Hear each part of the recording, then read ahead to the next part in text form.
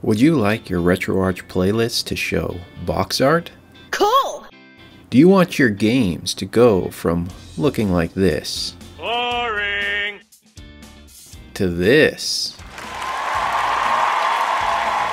Or even this? If so, stick around and I'll show you how. Hadouken! Let's start with adding Boxart. In the RetroArch main menu, press F5 to get to the desktop interface. Select your playlist, and if you need help creating a playlist, make sure you check out our RetroArch tutorial on a basic setup. Right-click, go down to Download All Thumbnails, and select this playlist. It'll start to grab the Boxart. Back in RetroArch's main menu, I can now see the Boxart in my playlist.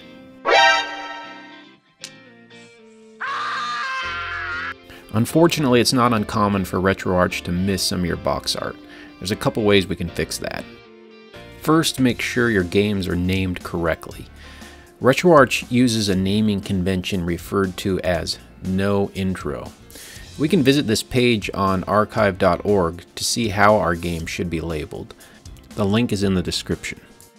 In this example, I'll open the Nintendo Entertainment System page, and then either scrolling through the games list or using the search option, I'll find the game Dr. Mario. I'm going to copy the text of the one that's closest to the version I'm using, which is the US version. Don't highlight the .zip part, just the file name. Back in the RetroArch desktop menu, I right-click the Dr. Mario game, go down to Edit, and add in the text that I copied. Close and reopen RetroArch, and then download thumbnails for that playlist again. And we now have the Boxart. Sometimes, no matter how hard you try, a Boxart will not update. So in that case, we have to use what we might call a brute force method. To do that, we go to a website called thegamesdb.net, and we'll search for the name of the game that we need Boxart for. We click on the game when we find it, click on the Boxart, and then Save As. RetroArch requires a PNG file, so we'll need to convert the JPEG. We can do it through this online converter. The link is in the description. Once it's converted, we download it. Now with the RetroArch desktop menu open, we just drag our PNG, drop it over here in this Boxart section, and now we have our missing Boxart. Now let's talk about overlays. What is an overlay?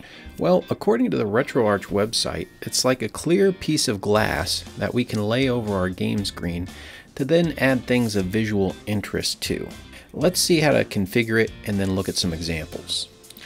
It's always a good idea to first update the overlays within the RetroArch menu.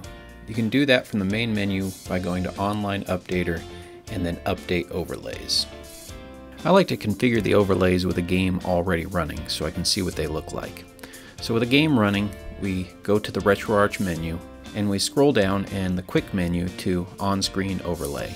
Make sure that these first two items are turned on, Display Overlay and Show Overlay Behind Menu. This third option, Hide Overlay in Menu, that's up to you as to whether or not you want to turn that on. Lastly, I like to set the overlay opacity to 100. That way there's no transparency to the overlay. Now we can select an overlay preset.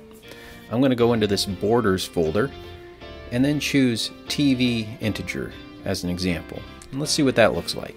It's basically an old school TV around my image, which is cool, but you'll notice it doesn't quite look right. And that's because a number of overlays are designed for integer scaling, which we're not going to get into in this video, but it's one of the reasons why I prefer shaders, which we'll explore in a second.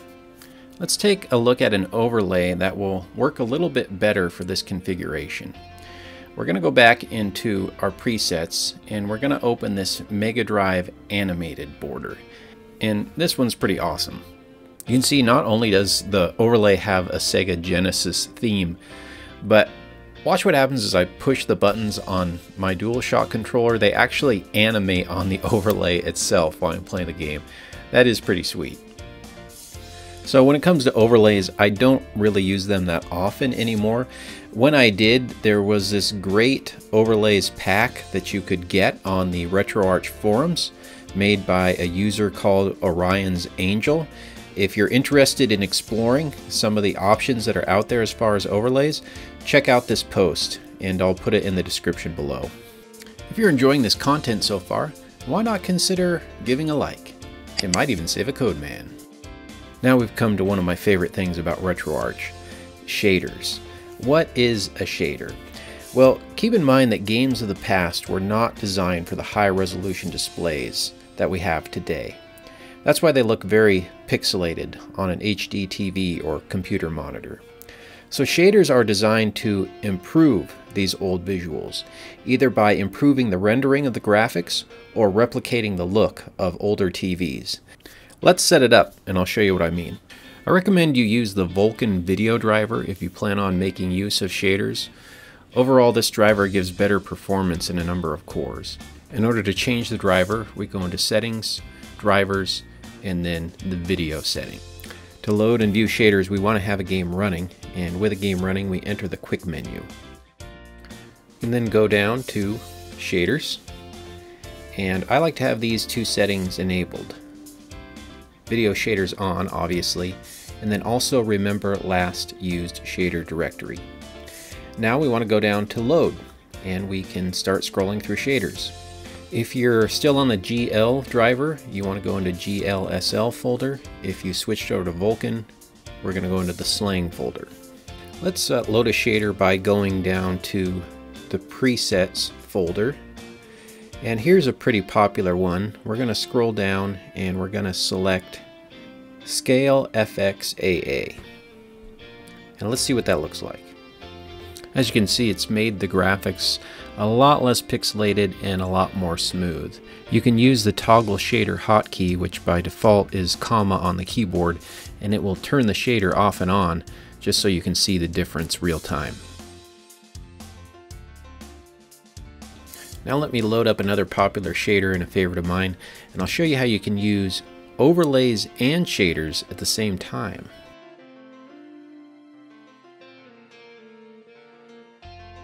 Now, as cool as shaders and overlays are, to get the full retro experience as far as I'm concerned, you need to be using Mega Bezels!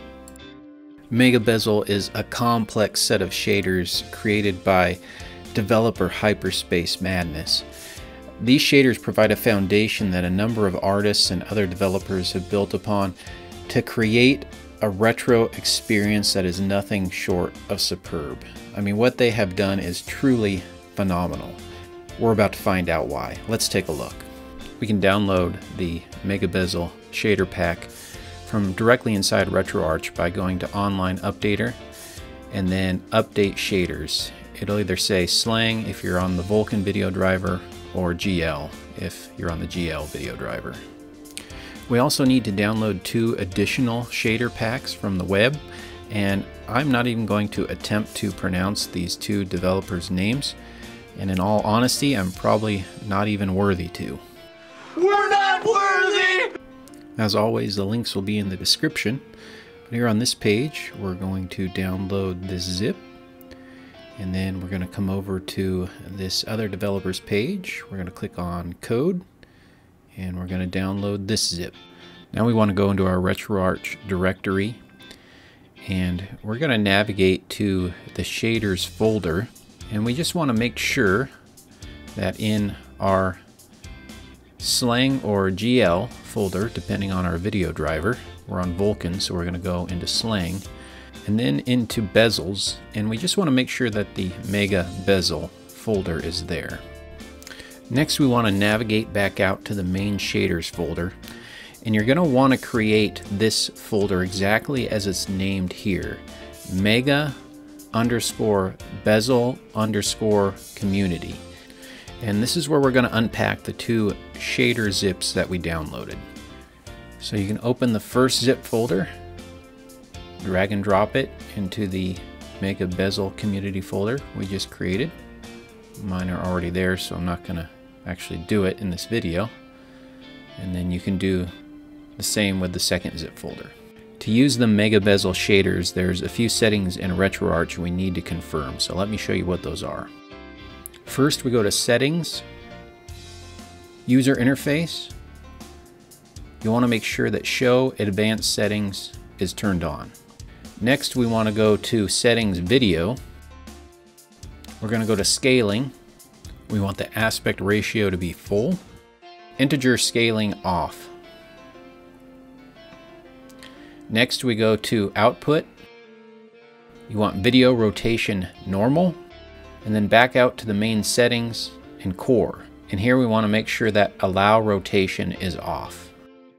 With all those settings confirmed, let's check out some of these shaders. Once again, we're going to be in game, and then we're going to open the quick menu. From there, we'll go to Shaders, Load. We'll hop into the Mega Bezel Community folder, and I'll load up some of these shaders. As you can see, there's bezels and shaders for just about every system you can think of, which is just amazing. But I just want to load up a plain Jane TV shader. This is amazing. Notice the curvature on the glass and also the real-time reflection and glow on the side of the panel.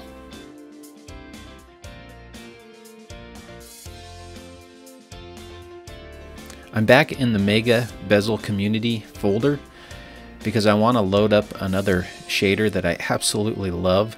This is my favorite. It really gets my retro and nostalgia juices flowing. This reminds me so much of the TV I had in my room when I was a kid and what it was like playing the old Nintendo on that screen at night. This is just truly amazing. And one thing I like to do to make it a little more authentic, you can go back into the shader settings and go down to shader parameters, and there's all kinds of settings here you can change, but the one I like to change is viewport zoom. And I like to zoom in on the screen because as a kid I always sat super close to the screen. I know, bad for your eyes, as my mom always said. And then I like to center the y-axis just so it's right in the middle and a little bit more viewable on my flat panel display.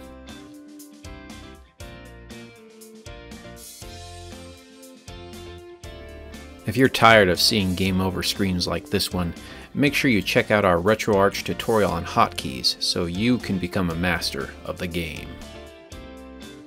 One more important note about shaders. When you find one you like and you don't want to have to load it up every time you open RetroArch, make sure you save it by going into the Save menu. You can save it as a global preset so that shader will apply to every system and every game that you have in RetroArch, or you can save it as a core preset and it will only apply to games that you play on that system or core. And stay tuned for a future tutorial on configuration files. Make sure you subscribe so you don't miss it. I hope this video has given you a little more know-how on some of the amazing things you can do in RetroArch. A common question I get asked is, what is the best shader out there? The best way to answer that question is to just play around with them. Try different things. See what suits you, and most important, have fun. We'll be back soon with another RetroArch how-to video, and I do hope you can join us. Until then, happy gaming, my friends.